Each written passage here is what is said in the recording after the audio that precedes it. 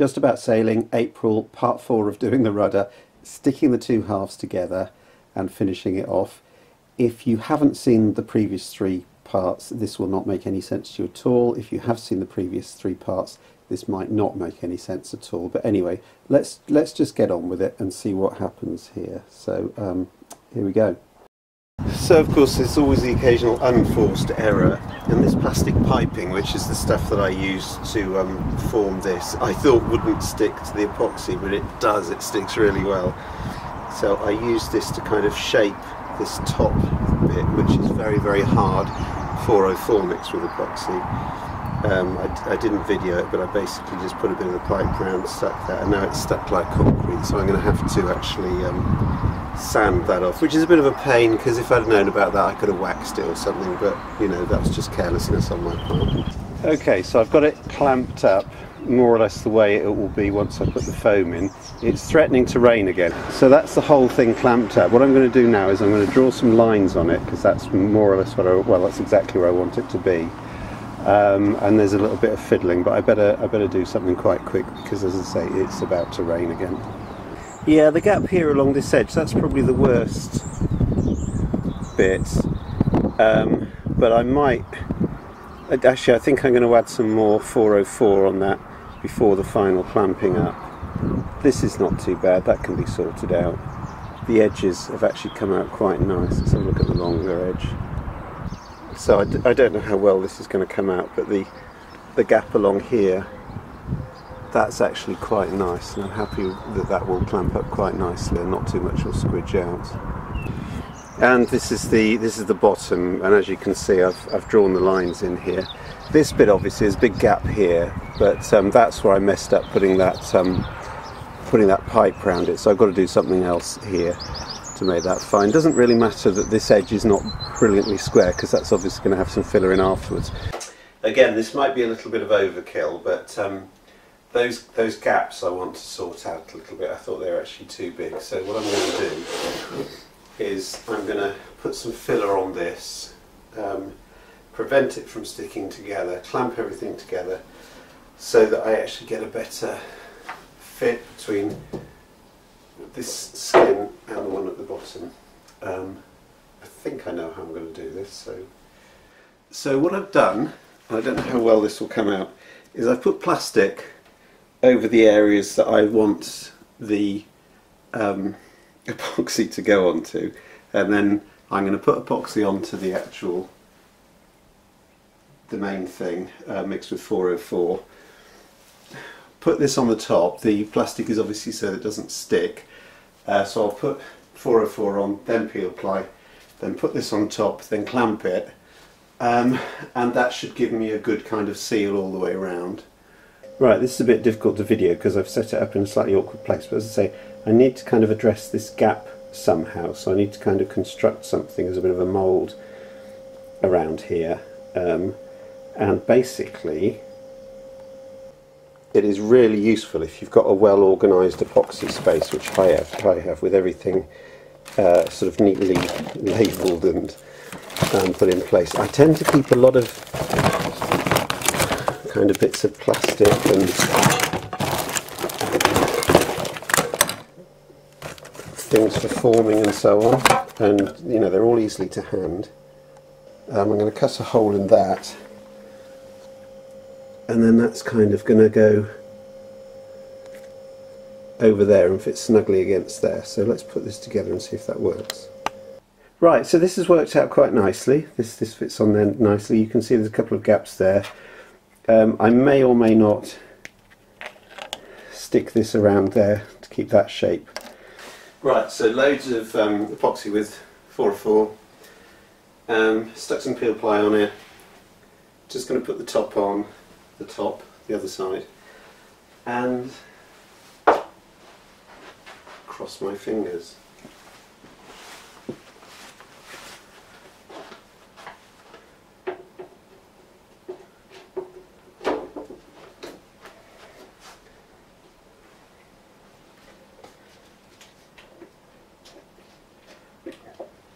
Okay, so I have clamped this on.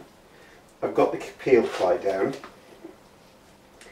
I'm just going to go around the edges where, I should have put the camera on the other side, so apologies for that, where I can see this stuff sort of squidging through, and make sure that there is a nice... I'm going to put a sort of a fillet, to be quite honest, on here. So hopefully this makes a bit more sense, that that's where the gap was, and I've basically, where it's squidged out a bit, I've just smoothed a nice sort of fillet on there, then folded this over. Now I'm going to clamp it quite lightly and then leave it for several hours. I should probably take all of this off before it dries completely, just in case things have gone really wrong and I've accidentally glued these two pieces together without meaning to. No need to fear, it did separate nicely. I'm not sure, I think you can see it, why if I explained really why I wanted to fillet there, and it's basically so that when I put these two halves together, that kind of,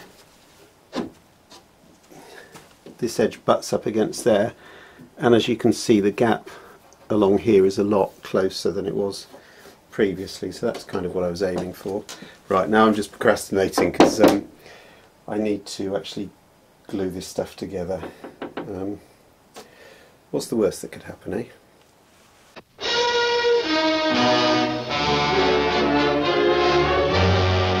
Every one of you watching this screen, look out!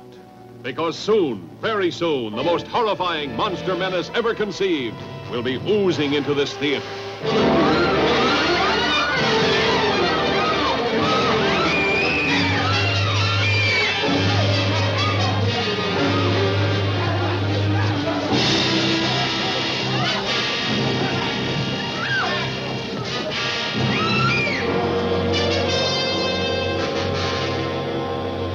No, you're right, absolutely nothing could possibly go wrong.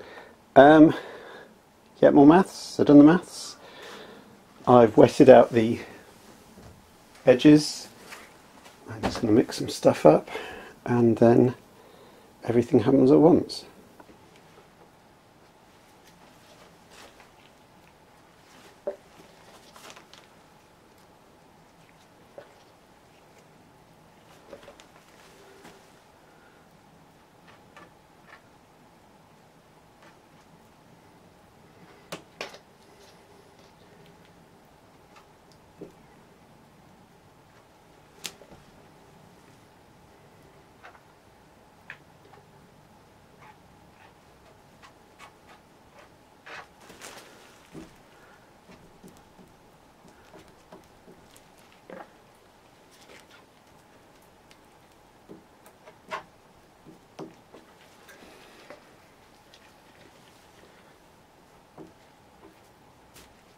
Right, so that bit wasn't speeded up.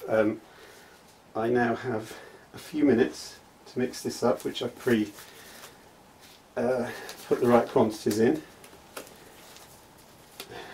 Pour it into there, put the other bit on the top, clamp it, give it a quick clean around the edges.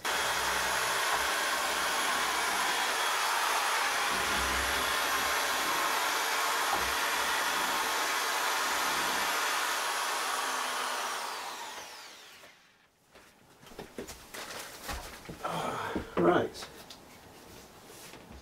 very scary.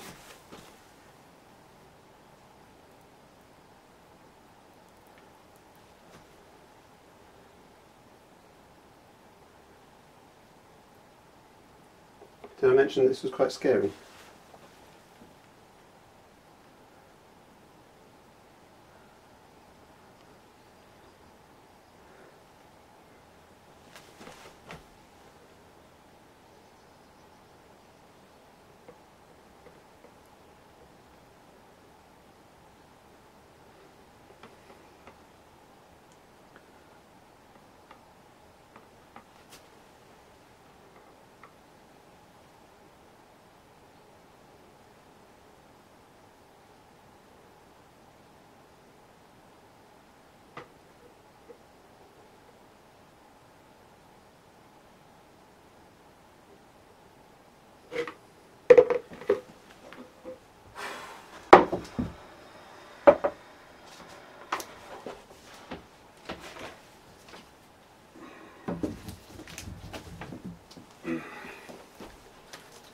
So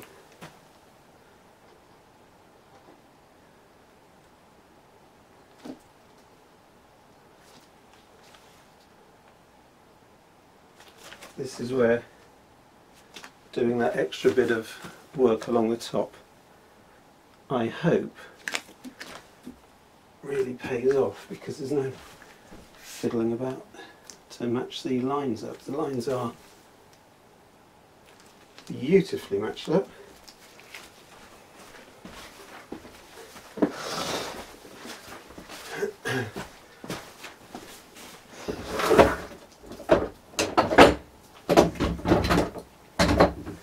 Now, although this is a low pressure foaming system, I just feel that I want to get the clamps on as quickly as possible. I can put these on and then I could probably do a few little adjustments, bits and pieces.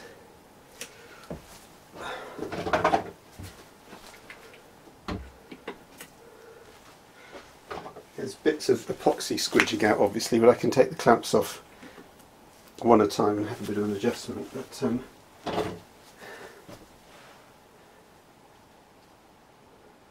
oh, and by the way, I've got remembered to put the temperature up to 23 this time, so there shouldn't be a problem with this stuff actually going on.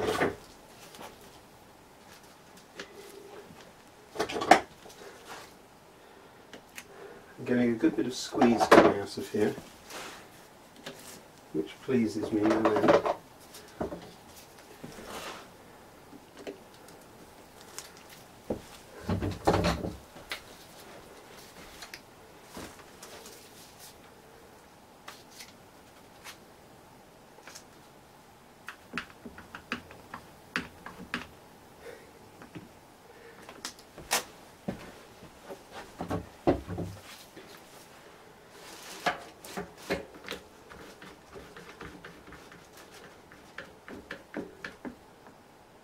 So this is where I wanted to be about halfway through the first video, by the way. So this is video number 4, and it will be the final one, because if this doesn't work, I'm going to go out and buy a rudder. Right, I may or may not put tape around this, duct tape around it, that was the plan, but it's sealed up so nicely. I'm not totally sure.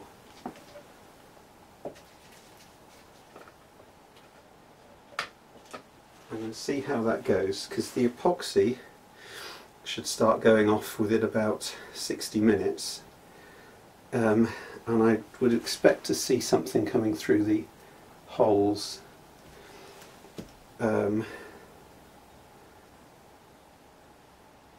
about an hour and a half, something like that. So, right, the battery lasted, let's switch that off. I'll switch it back on when something exciting happens, but yeah, I know you know what I'm going to say now. Cup of tea. I think I deserve it. Do you know what? I really think I deserve it. What have I forgotten? Tell me what I've forgotten, quickly. You're all shouting something, aren't you? What is it? I must have forgotten something. Right, so here we are about 25 minutes in, and there is foam coming out the holes, which is great. There's quite a lot of foam coming out the holes, because what I did is I calculated the volume without taking the tangs into account, because as I said during the first test, I was not going to be short on this stuff.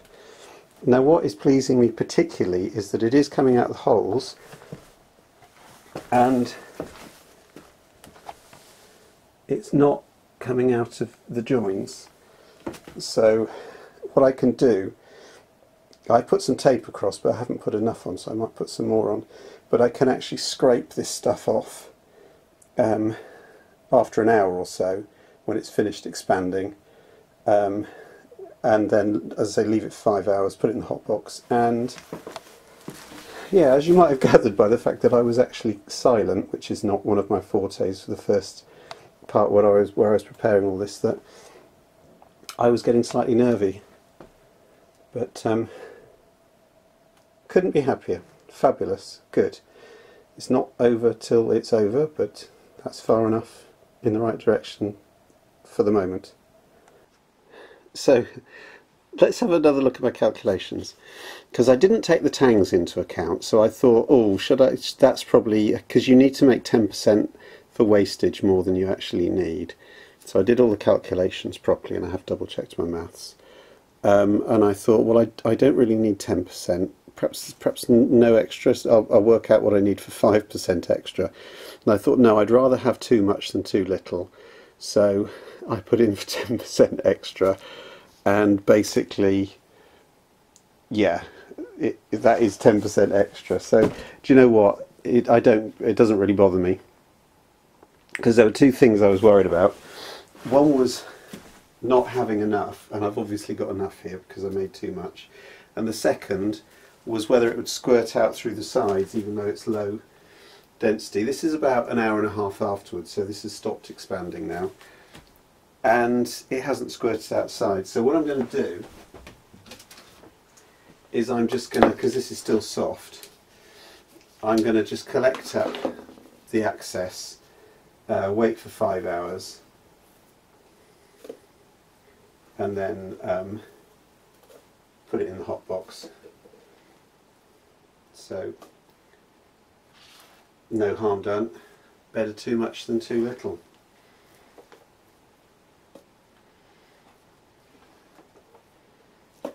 Lovely, lovely, lovely job. Very, very happy with this.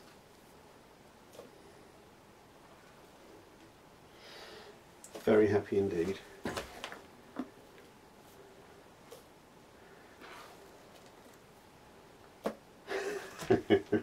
You can see how much too much I made. Anyway, right. Okay. So the next time we see this, I'll be putting it in the hot box. Okay. So that's 5.5 hours.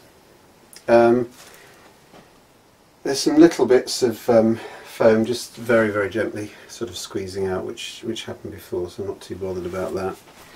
So I'm going to pop it in the box now. Gosh, this is heavy.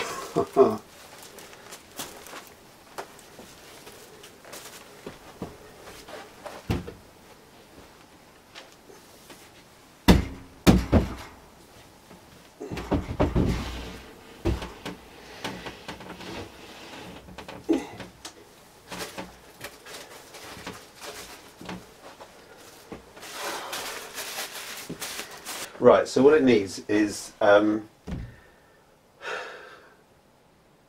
minimum of 40 degrees for 6 hours. I've given it 12 hours, and let's see what the temperature has been.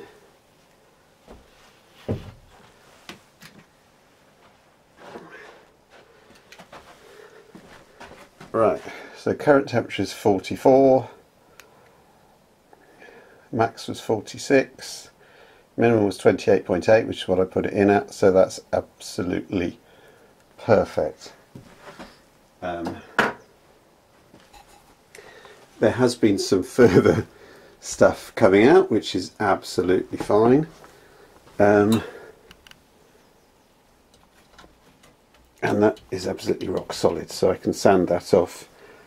And on to the next stage, which we'll cover quite quickly because it's very basic, sort of sanding of this down, fiberglassing it, barrier coating it, etc. So this is the boring bit. It didn't explode, which I'm sure is what you're all waiting for. I kind of was, even though I knew it wasn't going to. Got a bit of work to do to neaten these ends here. I've given this a preliminary sand down. I'm probably not going to do much more than that. I'm going to fill it in because there's a few little sort of divots and holes and things before I glass it. That's one of the holes where the stuff oozed out. So yeah, it's really just finishing off, wrapping it up with fiberglass, barrier coating it, painting it, and we're done. So here we go. This is the finishing off bit. So this is the trailing edge, and I'm quite happy with this. I've got to sand this down, obviously.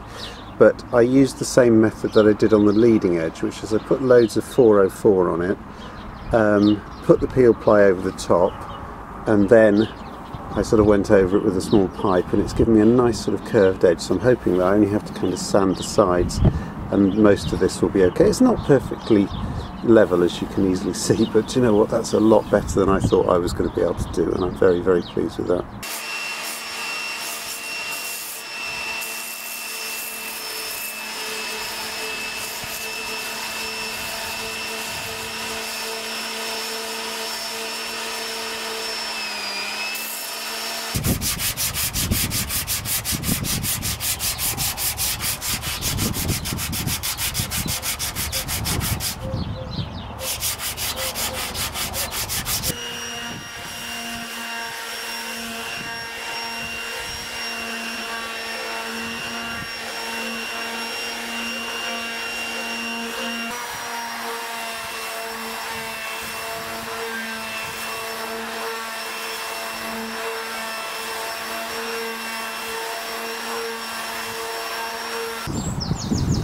So, is it perfect? No, absolutely not. But is it 1,000 times better than I ever thought I could do? Yeah, definitely. That is really nicely sort of curved and finished and shaped around there. So as I say, it's a lot better than I thought I was going to be able to do it. So there we go. Let's get on with the glass fibre work.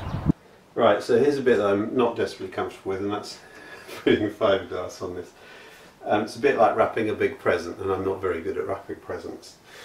So I'm going to do it in several stages. I'm going to do the ends for the bottom and the top first. And what I'm going to do is I'm going to put one piece of fiberglass on that's kind of the same size, not overlapping. And then another one that does overlap the sides.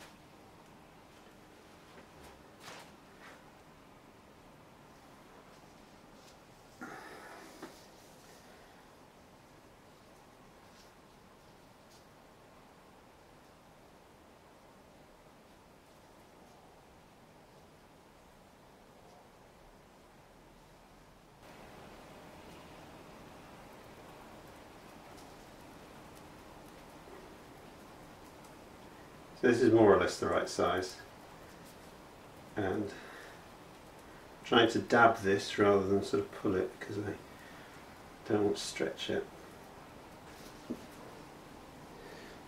And then the second thickness with quite a big overlap actually, but it's one of these very rare occasions where more is more.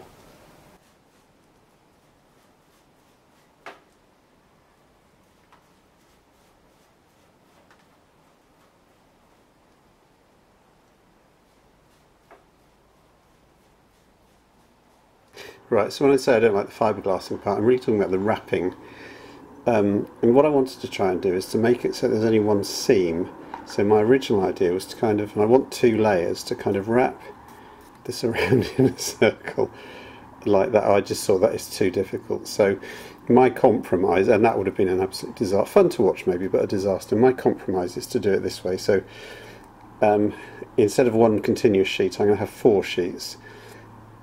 So the first ones to go on are these orange ones, and you can see where there's kind of an overlap. I've kind of exaggerated this and then put on these, so it means there's only sort of 2 seams, and the trouble is there's 4 butt joints. Now if those butt joints go very well, which they won't, it means that I won't have to do any filling or very little filling. So anyway, let's. I'm not going to show you loads of fiberglassing because there'll be loads of fiberglassing when I get to do the windows later on in the next few months or so. So let's get the fiberglass on.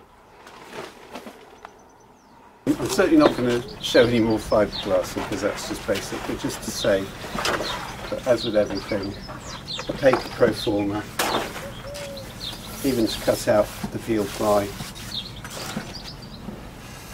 and the 2 slightly different size pieces of fiberglass. And also I want to show the fact that we've actually got a few days of nice weather, so I'm doing fiberglassing outside. So there we go, it's all peel plied and smoothed down very, very nicely. Beautiful. So as I say, it's really nice to be able to do this stuff outdoors. Right, so let's come back to it when all the fiberglass is on and we'll do a bit of fairing. Right, very blustery day, hopefully not too much wind noise.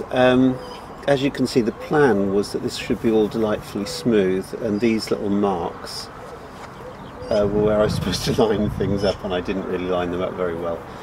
So that's not too bad a ridge, but there's a bit of a ridge there. So I'm going to put some filler in. Obviously this edge needs filler, but I'm going to put some filler in across the sort of middle bit, smooth that down, and then ready for the finale. I've only put a bit down the middle. and around the edges here just to get this sort of smoothed off. So I don't need it to be perfect. I don't particularly want to fill absolutely everything. So let's give this a bit of a sanding, and then onto the barrier coat.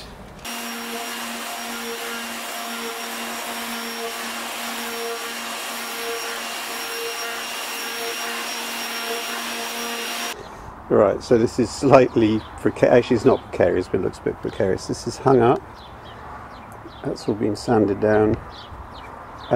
Ready for about 4, 5 or possibly 6 coats of epoxy. I might show you some of that, but it's literally just putting some epoxy on, waiting for it to go tacky, putting another coat on. Let's just roll it on. So this is just absolutely bog standard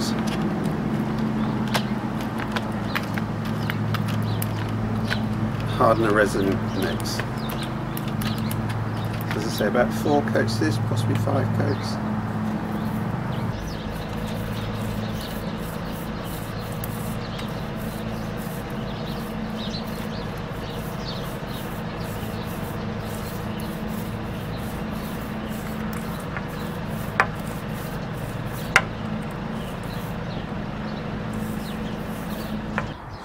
We are in the home straight now.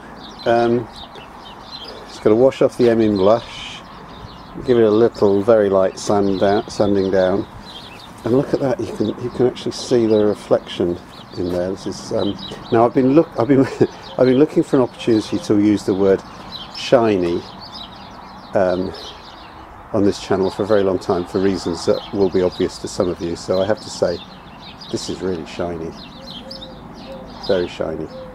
So I put 1 coat of Primacon on it, which is, this will go on pretty much anything, whether it's metal, wood, fiberglass. It'll go on top of old anti-foul, and it's a sort of a specialist anti-foul primer. There will be more coats going on once everything else is put together, but for the time being, that is it. So I've had to come inside to film this last bit because the wind noise was getting really bad, and the battery on my microphone went down, which is why there's a bit of wind noise in this thing. But anyway, here we go. We are finished. That is the rudder done. As I say, more coats of this stuff going on. I will be putting it on the boat soon. It's not perfect, but I'm pretty chuffed with that. I think that's going to be pretty solid. What I'm going to do, by the way, is I'm going to leave it there for this video, because these videos have just been going on forever and ever and ever. And the next video, I'll try and get one out in a couple of weeks' time. We'll have a bit of catch up on other projects and so on that have been going on, and other ones that I'm about to start. But do feel free to comment if you've got any questions or anything. As I say, this is not a how to do it, this is just how I did it. So if you want to comment, if there are any questions, I'll do a bit of a wrap up next time and talk about what I would have done different, which is a lot. And yeah, hopefully you won't see another rudder video from me for about 40 years. So until next time, which hopefully will be fairly early in May, thanks for watching. See you then. Bye.